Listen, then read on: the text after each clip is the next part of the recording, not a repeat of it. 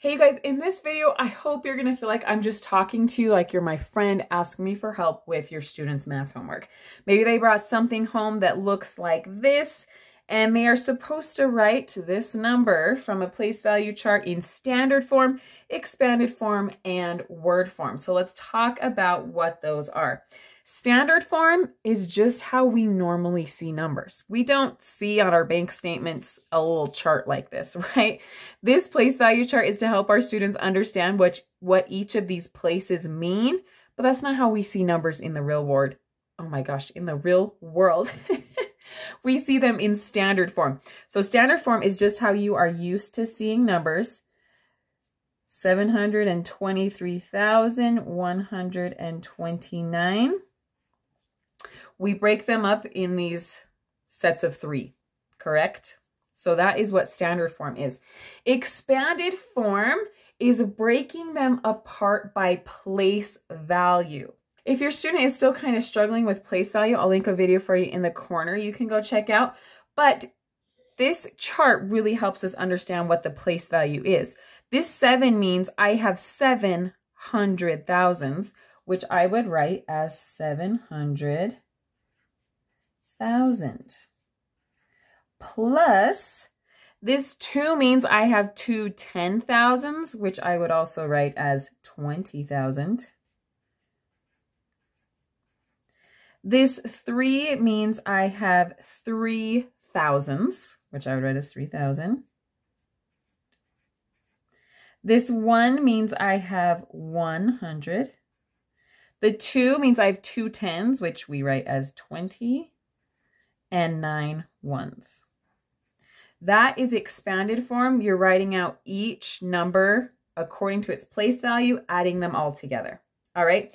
Now, word form, you probably guessed, this is writing out what the number is if I were to say it out loud, which I know can be kind of annoying to write it out.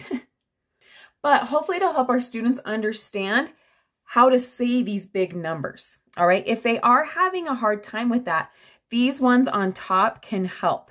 So, for example, after I say this number, 723, I say what period it is. 723,129. Now, we don't say 1, but that is the ones period. All right. If this were to be bigger, it would be the millions period. So it would be like 254,723,129.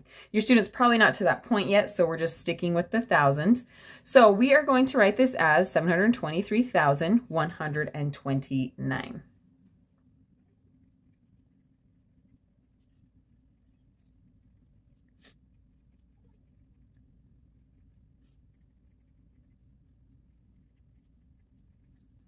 So there is the word form. Let's go ahead and do one more example because they're going to probably start introducing some zeros to try and help you understand what it means when there's a 0 in our number. All right.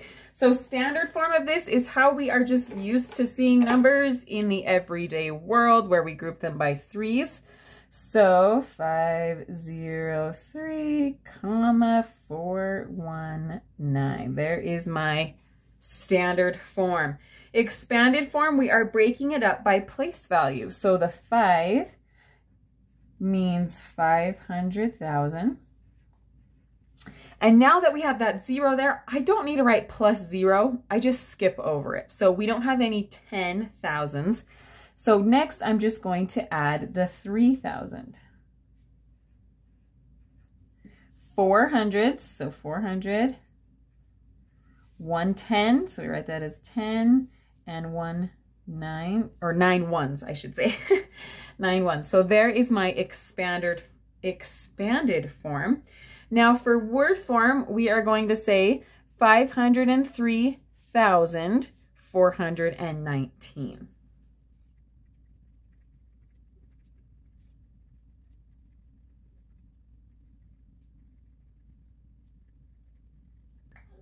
All right, so there is my word form of that number. All right, you might be thinking, why does my student need to learn this? Well, a lot of this is stuff they're going to use in the real world, right? For us, it might seem easy, but we had to learn it at some point, and that's what your student is doing. Now, if there's something I missed that's in your student's homework that you're needing help with, leave a comment below, and I will try to answer that question for you. Thanks.